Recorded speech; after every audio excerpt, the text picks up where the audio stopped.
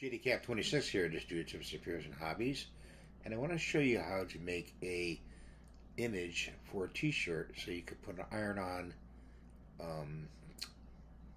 picture on your t-shirt, and I'll show you that on an Imac in Pages.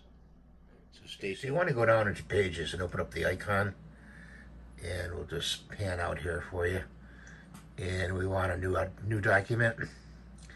And you want to choose this blank one up here. You go down here. We'll open it up. Okay, and there's your document all opened up. So you want to go over to Images, and you want to pull an image in. So we'll pull this one in of Nikolai, and we'll pull this one in. And see how they're getting crowded? So let's just drop it down. And see these corners here? Go to the corner, and there you go, boom, like that.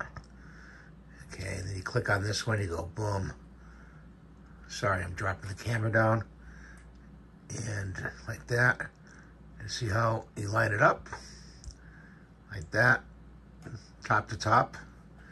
And then you want to go back to your folder down here.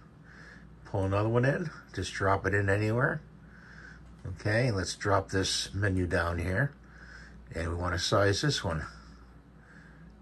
So we'll go to the corner here, we'll pull it down, go to the corner here, and size it. Go like that, okay?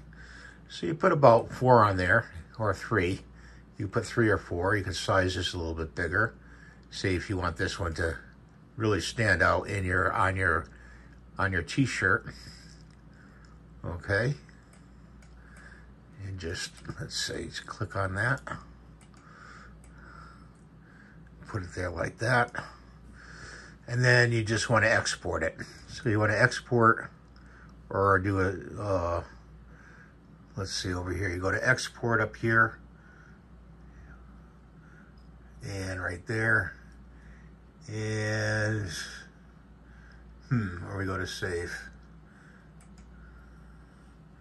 You title it, put just a T on there, save to desktop.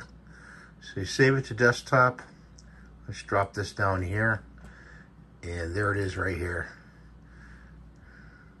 And you just print that file off from there to close that out.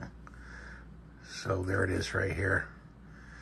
And you just print that out on the iron-on t-shirt paper, and you have a t-shirt.